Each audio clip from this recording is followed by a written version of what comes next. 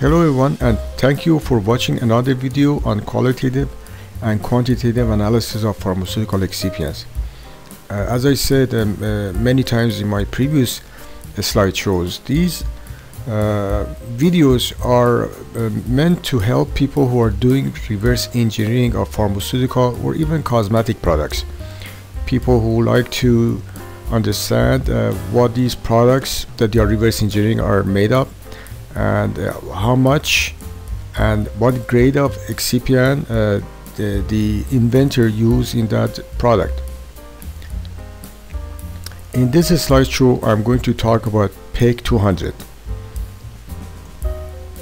PEG-200 is a compendial excipient. It has a description rather than a monograph. It's in the USP NF publication. The USP describes PEG-200 as polyethylene glycol with the average molecular weight of 200. It is, as the name says, is a polymer. Is a polyethylene glycol polymer. And in the case of PEG-200, these number of monomers, the average number of monomers is 4. So it is a heterogeneous mixture. It could be a mixture of polyethylene glycol with 1 monomer, 2, 3, 4, 5, 6, and so on. But the average molecular weight is 200, and it consists of average of 4 monomers. USP describes reflective index for this excipient, density, and viscosity. Besides polyethylene PEG-200, there are other grades of PEG. We got PEG-300, 4, 6, 1000, 4000, 10,000, 3500.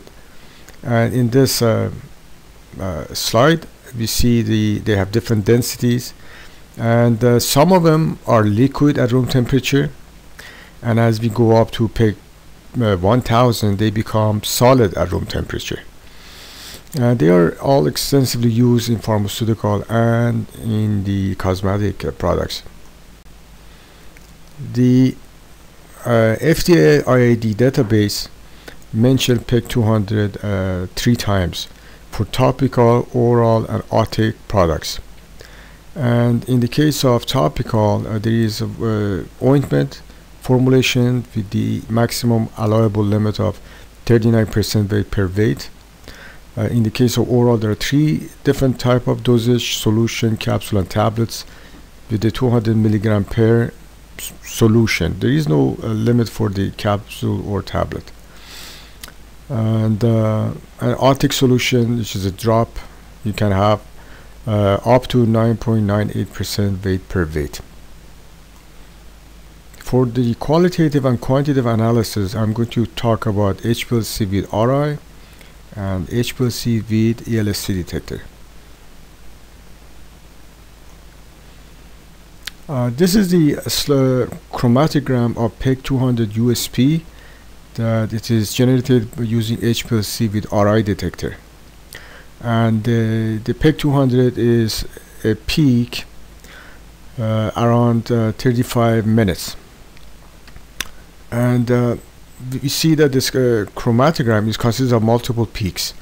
So the largest peak, we can assign that one to PEG with the molecular weight of 200, and the peak to the right would be PEG with the 5 monomer, and the peak to the left would be could be assigned to the PEG with 3 monomer. I have not done LCMS to verify this assignment, but it is most likely the assignment is correct. To generate this chromatogram, it is done by size exclusion chromatography, and the water is used as mobile phase and as sample solvent. So with this condition, we can easily do the quantitation of PEG-200, and also we can get information about the I don't want to say grade, because the grade is USP, but at least we can distinguish between different raw materials. by having this profile of PEG-200. Now the next slide is another PEG-200 USB, which we can see that it has which is different profile, completely different profile. It isn't consists only single peak. So although the PEG-200s, maybe all these raw materials from different supplier are all USB grade, but definitely they have differences depending on who makes them or who manufactures them. You may end up having PEG with a different ratio of these monomers.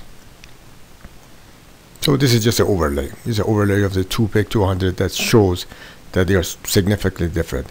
Now, if this is going to have any impact on your finished product, probably not, or probably does. But at least with this chromatography, you can obtain information about for sure you can get information about the amount, and also you can see the differences between these PEG-200s in your product, with your raw material that you have in house versus the raw material that you use in the product that you're doing reverse engineering. This is another chromatogram of different product using HPLC ELST, and the PEG-200 shows as the large peak at 3 minutes. And this particular product contains a lot of excipients, and that they all elute after 4 minutes. So we see that none of them are interfering with the peak of interest, which is PEG-200.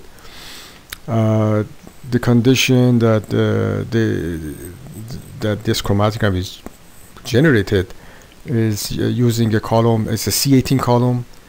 It's a gradient program. Mobile phase A is water acetonitrile with TFA, and mobile phase B is ethanol.